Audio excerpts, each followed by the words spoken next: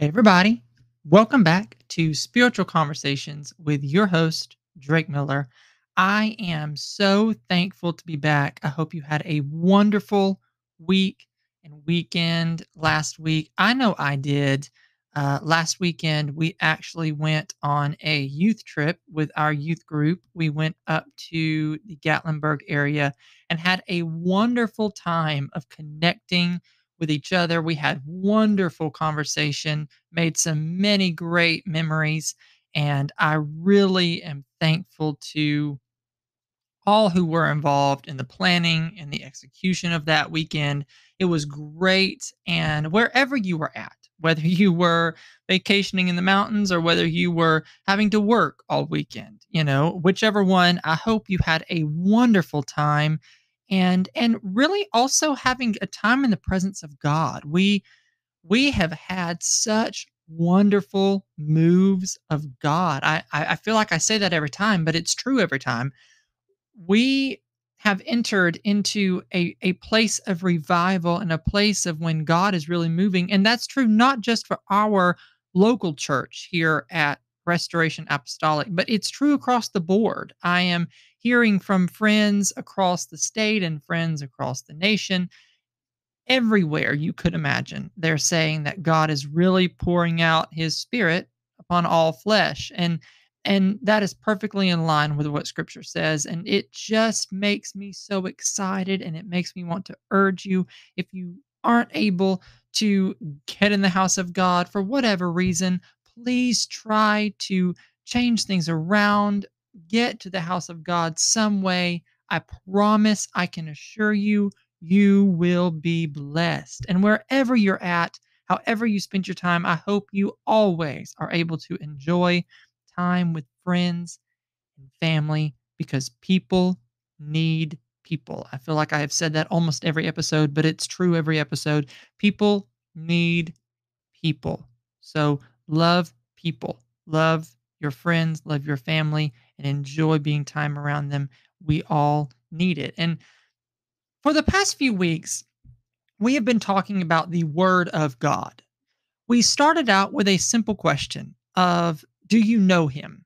A few weeks ago I asked that question, and him being the one called the Word of God, do we actually know Christ? And it was established in that episode that the Word is not just a book, but the Word is a man, and that man is Jesus Christ. And we were then admonished to insist upon the literal interpretations of the Word of God and realizing that it's not just a written book to be analyzed, but the Word of God is the inspired, spoken, God breathed word that proceeded out of the mouth of the Most High and was recorded in Scripture that we might come to know Him. And we ended our discussion coming to the realization that, just as I alluded to, all things were written that we might believe that Jesus is the Christ, the Son of God, and that believing we might have life through His name. And it was also written that we might hide his words in our heart, that we might not sin against God. And last week, I gave some very practical advice on how to tap into the truths of the Lord, including read methodically and find some reading aids. And above all, read, fast, and pray. And I just want to conclude that whole series by saying this. If you don't know the Lord your God today, turn your life to Jesus Christ. He's waiting. He is calling. It was said in a prayer meeting a few days ago, the walls are broken. The power of the devourer is broken. Every knee shall bow and every tongue shall confess that Jesus Christ is Lord. Do it while there's time. Grow a relationship with Him. Get in His Word. Get to know Jesus Christ. Allow the Word to change you. I promise you will be glad that you did. And today I'm starting a series called What Makes the Difference? This was actually inspired by a, a lecture in my art history class. We were talking about ancient Rome, and we had gotten to the point where Christianity starts to really rise a lot in Roman culture.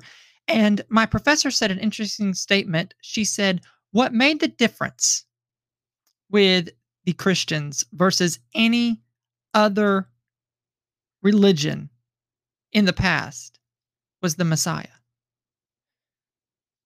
And needless to say, I was not thinking much on art history for the remainder of that lecture because God began to deal with me on what really makes the difference. And it's the Messiah, and it is the greatest love story ever told. The question, what makes the difference? It's a question that calls for great explanation and defense of this great faith that we've been given. It's a question which provides a launching pad, a wellspring of opportunity to tell, as I said, the greatest love story ever told, to minister rather than preach, and somehow convey the amazing message of Jesus Christ and his love. Because truly, what does make the difference? Some might say that it's the fact that we have the inspired, God breathed Word of God.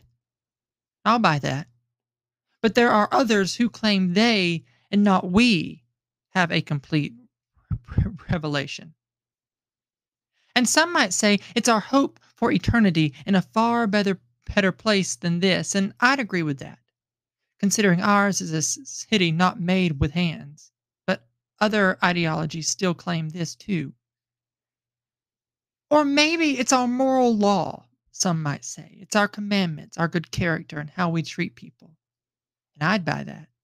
Because we do have the only true moral law and code of ethics, according to Proverbs. But even secular philosophy, which does not even recognize a higher power, claims to have the universal moral code. So there must be something more.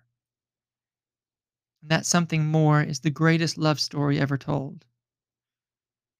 And that love story is this: For God so loved the world, that he gave his only begotten Son, that whosoever believeth in him should not perish, but have everlasting life.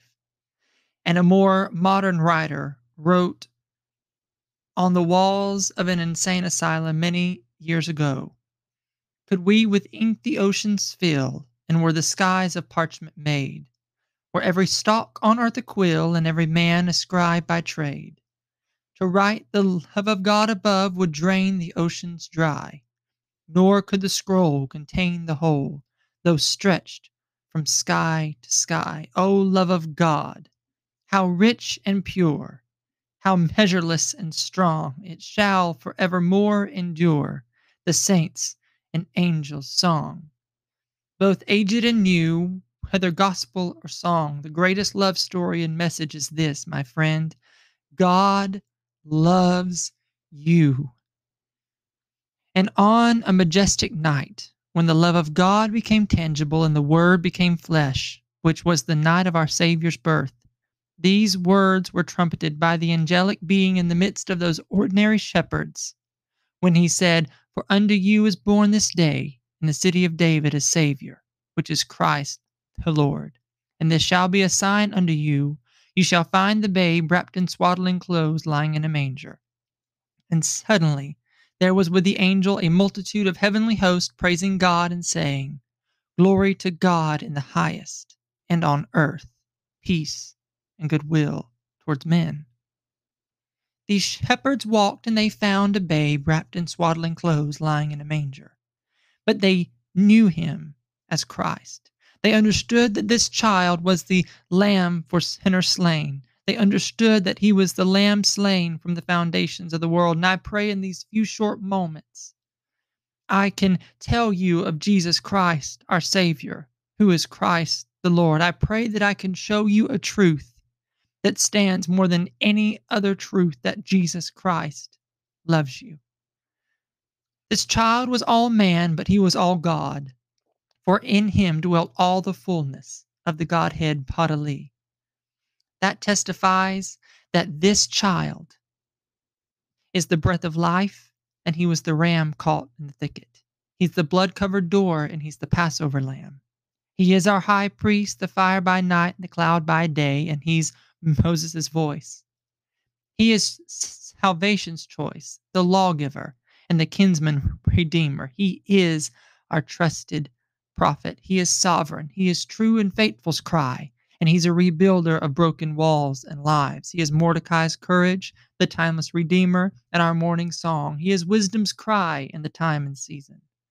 This child is the lover's dream. He's the Prince of Peace. He's the weeping prophet, and he is the cry for Israel.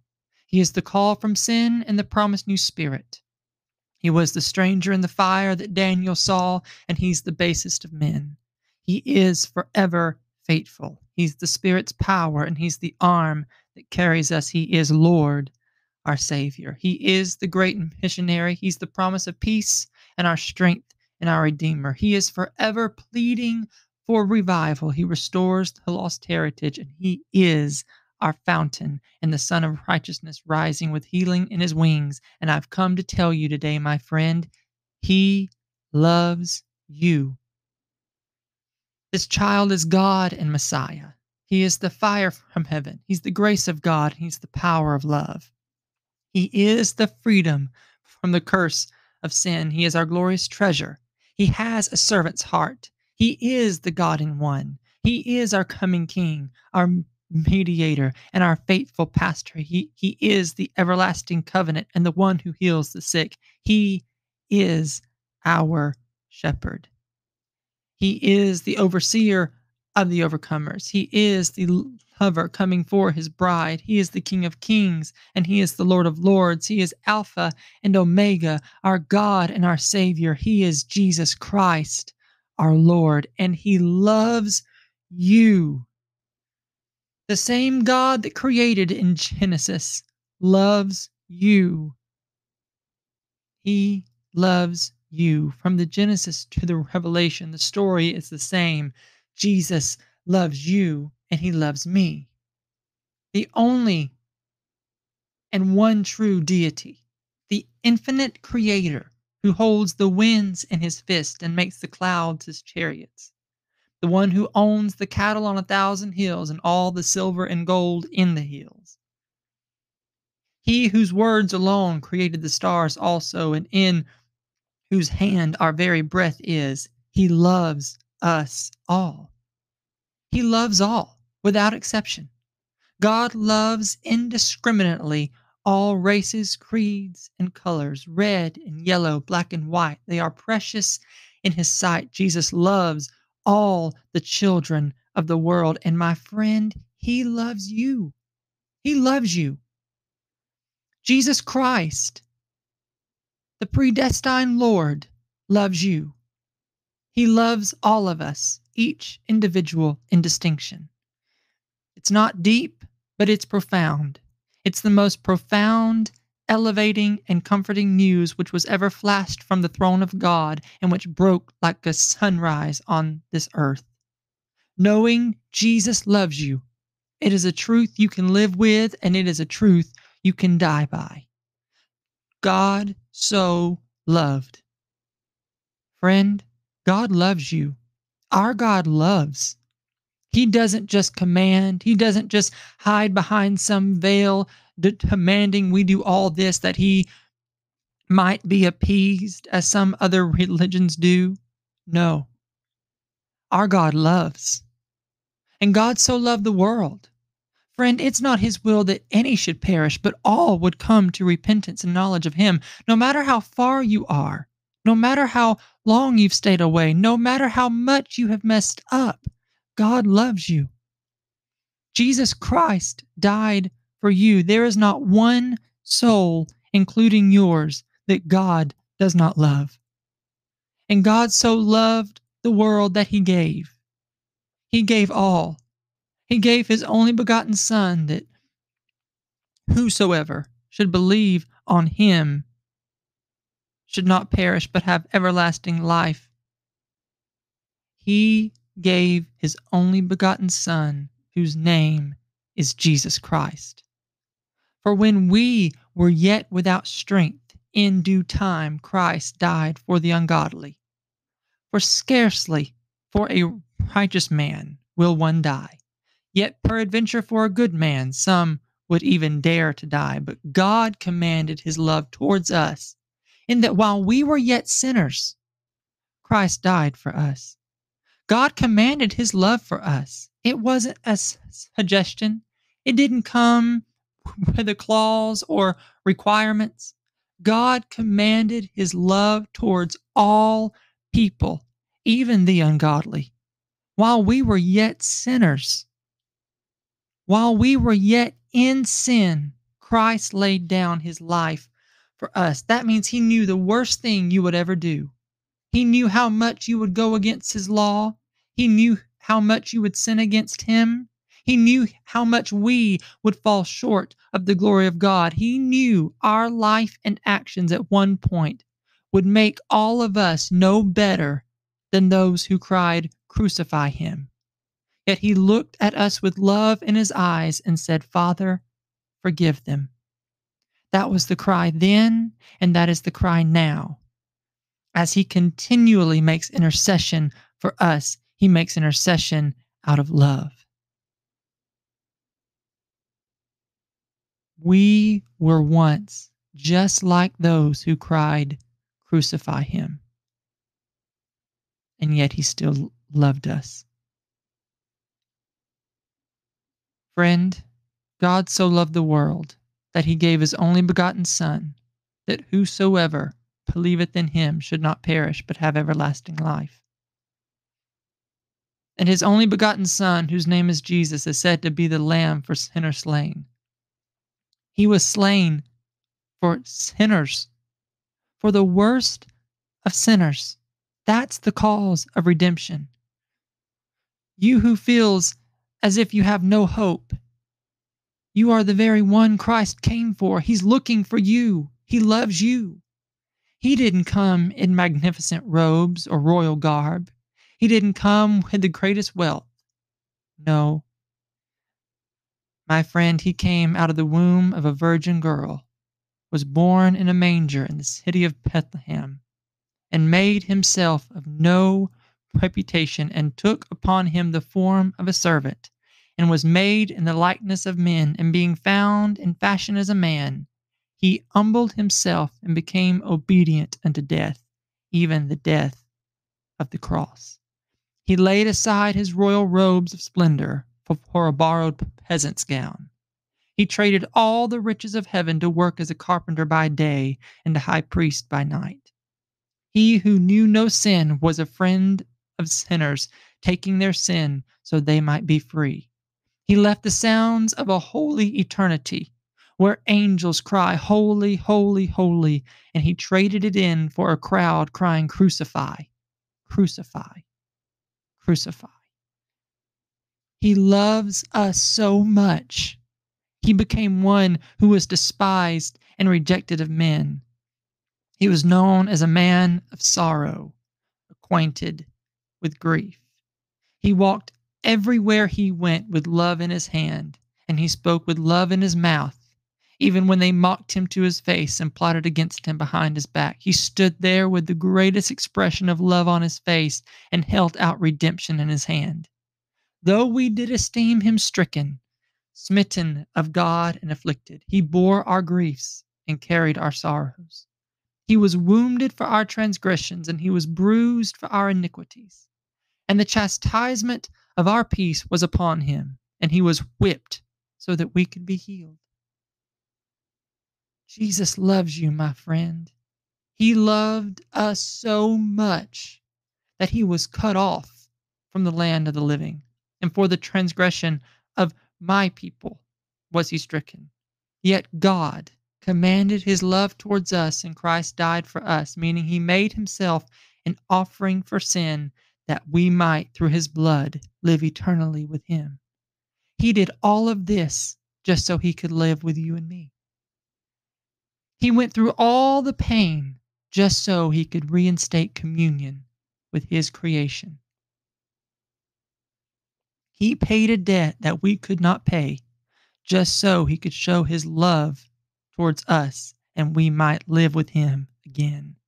He so loved that when the world condemned us, and when our mind even now may imprison us with memories of our wrongdoing and words of condemnation, he looks at us and says, "I don't condemn thee. Go free." Why did he love us? I have no idea. Nor did King David when he cried, What is man, that thou art mindful of him, and the Son of man, that thou visited him? Yet the Word did become flesh. Jesus Christ dwelt among us, and he was tried in every single way that we are, except he did not sin. He came to where we are.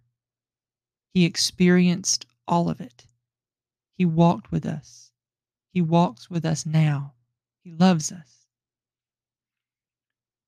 Why did he allow his countenance to be more marred than any man, being beaten to the point he was not recognizable, even though we know in our flesh dwelleth no good thing? Oh, my friend, I want you to stop right now and imagine in your mind and hear the cry of a man hanging on a cross for 6 hours. He's been stripped of all his clothes and had a whole band of soldiers beat him relentlessly, yet he didn't say a word. He had a crown of thorns beaten onto his head and a reed placed in his right hand, and he was mocked by all those around him, even spat on. He had been tortured so bad and was so weak that he could not carry his own cross up the mountain, but they compelled Simon to help him. And when he made it to the mountain, it didn't stop there, for they thrust him down on the ground, reinciting all the pain in his body. And then they continued to drive nails through his hands and feet. And they lifted the cross up, allowing it to fall into the hole, jarring his whole body, reinstating once again all the pain. And when he simply cried, "I thirst," they gave him vinegar. He hung there, his flesh peeling off of his body and blood flowing out of even his most internal parts. He was writhing in pain and agony, yet he stayed. Yet he loved. Stop and imagine the scene for a moment. That one which I just described is named Jesus Christ, the Savior of the world. Jesus loves you. I cannot tell it all how much Jesus Christ loves you. Do you believe it? And he loved us enough to dwell 3 days in a borrowed tomb, descend into hell where he took the keys of hell and death from Satan himself, then be raised up from the dead by the power of the Holy Ghost. And it was then the Spirit that worketh in him testified of him among men before he ascended into heaven, sat at the right hand of the Father, and now makes intercession for us, waiting for us to come home. My message is this: Jesus Christ loves you. And he did all this. He left his splendor and majesty, came down and dwelt among men, and died a horrible death, so that we might come in repentance to him who is faithful to forgive, and that we might then be buried with him by baptism into death, that like as Christ was raised up from the dead by the glory of the Father, even so we should also be raised up and walk in newness of life and look towards eternity with him. So, friend, be of good cheer, as Paul said.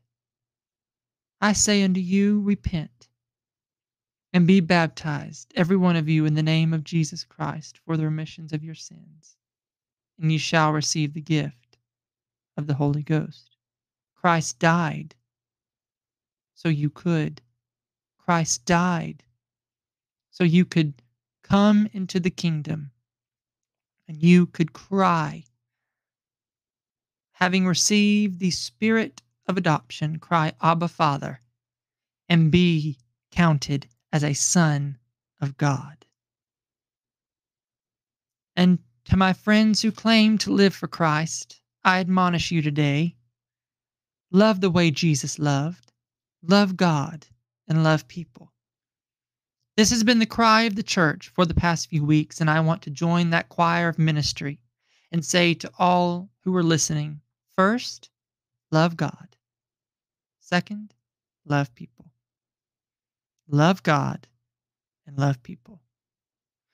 Jesus, when asked which is the greatest commandment in the law, said unto them, Thou shalt love the Lord thy God with all thy heart, and with all thy soul, and with all thy mind. This is the first and great commandment. And the second is likened unto it. Thou shalt love thy neighbor as thyself. On these two commandments hang all the law and the prophets. And we are admonished not to love with a measurable love, but Jesus said, A new commandment I give unto you, that ye love one another as I have loved you, that ye also love one another. By this shall all men know that ye are my disciples, if ye have loved one to another. We must love not with a measurable love, but with an immeasurable love. We must love as he did and give all. We must first love God, and second, people, and love one another as Christ loved us, and he loved so much he gave all. We must love so much that we give everything we got. I've said this many times to different people, and I say it here. Love people until it hurts. We must love the way Jesus loved. It's the only way to show the difference to our world and make a difference in the lives of people.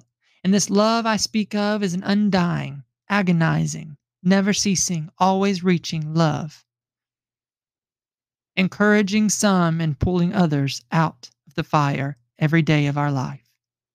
John said, By his sacrifice and his great act of sacrificial love, we know love, because he laid down his life for us, and we also ought to lay down our lives for the brethren. If we are truly lovers of God, then we ought to be lovers of people. If we aren't, Scripture calls us liars. Friend, we must love one another. We must make a difference in the lives of people. We have nothing if we've not made an impact in the lives of people. C.S. Lewis one time, he said, if I could go back and do my whole life over again, I would do it so that I change the lives of people. And you change the lives of people by loving the lives of people. Loving people is when you hate not your brother, when you choose not to take vengeance nor bear any grudge against those around you. Loving people is when you love your neighbor as yourself. Loving people is choosing not to fight those when they come against you, but meet them with a soft voice, for a soft voice turns away wrath. It's choosing not to retaliate, but to choose peace over being right. It is turning the other cheek when someone slaps you. It's going 2 miles when one asks you to go 1. Loving people is being a listening ear, having an understanding heart, compassion towards one another, and working to relate to all men so you can encourage them towards virtue and salvation. Loving people is laying your life down every single day for those around you. Friend, what makes the difference? Love makes the difference. Love makes the difference in our lives in eternity and in our lives now. Love is what bought our salvation and gives us access to eternal life. It is what freed us from the chains of sin. The love of God is what births inside all of us a love for people. It's what causes us to feed the hungry and give drink to the thirsty, take in the stranger and clothe the naked. Love is what causes us to visit those who are in prison and take care of the sick. It compels us to care for the orphan and the widow.